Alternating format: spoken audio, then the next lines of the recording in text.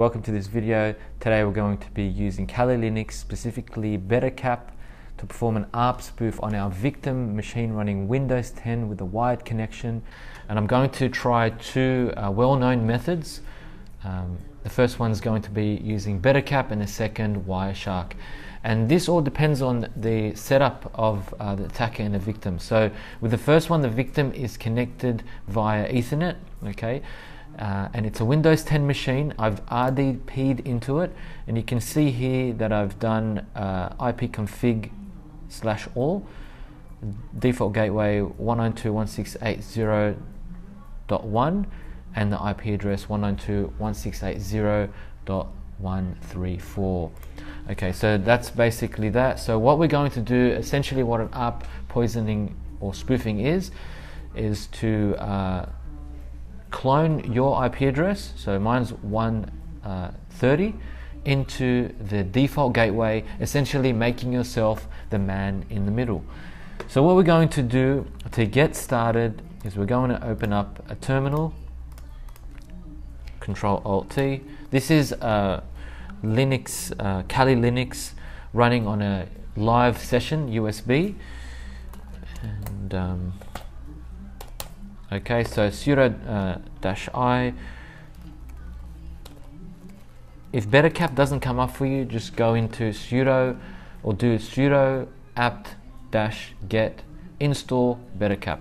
So I'm going to select iface WAN 1, so WLAN 1. First thing you want to do, just go into help, suss it out, see what's there. Okay, these are all the commands. What we are interested in is ARP spoof. So to get some more details, just go into ARP help the ARP spoof, and you can see more commands come up here. Let me just make this a tad bit bigger.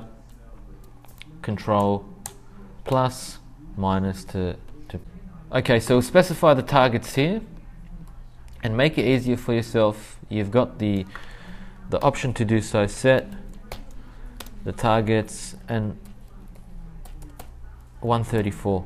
This is the IP address of the victim machine, which is the laptop running Windows 10. Okay, so what I usually like to do is net.probe to list the devices on the network. You can see the endpoints coming up here. It's detected various devices. If you want to show them, just net.show, puts it in a nice, that's not really that nice, but if you zoom out, try it again, there you go, that's better. And I'll use the Windows key. I like this feature. It's Windows key and zoom in with within Linux, so you can actually zoom into the session, which is great. Yeah. Okay, so you can see here the name of the machine that we are attacking today is called user-pc Quanta Computer. So that's the vendor of the machine. MAC address ends with a 4C. This is the IP address. Okay, great. So what we want to do now, net.sniff on DNS events. That's completely normal. You can turn them off if you like, and they're classified as event streams. You don't have to worry about it. I'm just going to keep them on for this example. Now we're going to turn on the spoofing mechanism. So that's on right now. Whatever this happens on, for example, this browser. So if I go to news.com, yep. All right, let's go back into the, okay, there you go. You can see the net.sniff showing some content. So data is flowing, and that's very important, especially if you're ARP spoofing your victim.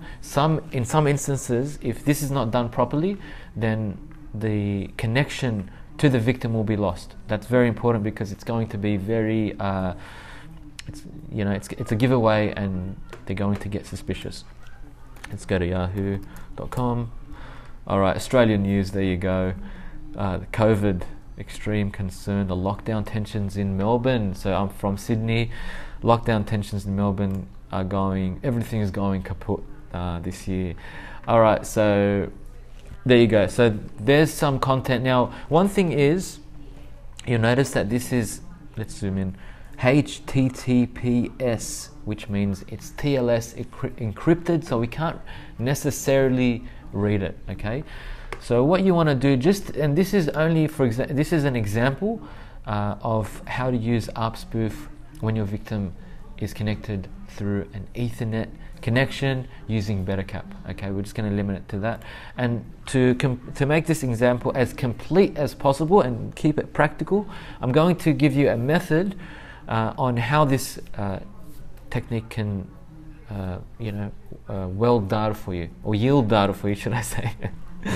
So if you go into here, let's go into a test site. This is a test PHP a login, and this site is specifically made to be hacked or tested in this certain scenario. And you'll notice from at the very top, can you see that padlock there?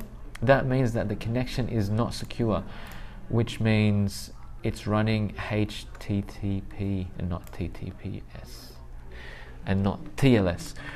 So let's just say you were or you wanted to log into a particular site of this nature. Let's just say we'll put in Bettercap for this example, username Bettercap, for the password login. All right.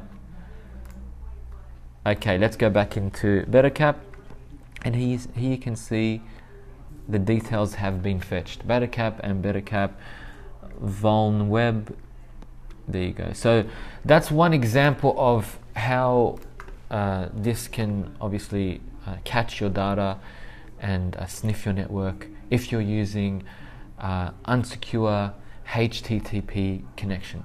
Okay, there are other ways to decrypt TLS, and as well have a look at that data. As a disclaimer as well, this video is only for educational purposes and just to give you an understanding of how the network functions using the ARP table and what can possibly go wrong, and also to give you an idea of how to have some preventative measures. Now, one being that you can also set up alerts in Wireshark to detect the packet retransmission. Make sure your network is secure, so make sure you've got a secure Wi-Fi password so no one can get in and perform that man-in-the-middle attack. And that's basically it for this video. Look out for more. I've got some more networking cybersecurity stuff in the pipeline. So if you like this video, subscribe and hit that bell button, and I'll see you next time.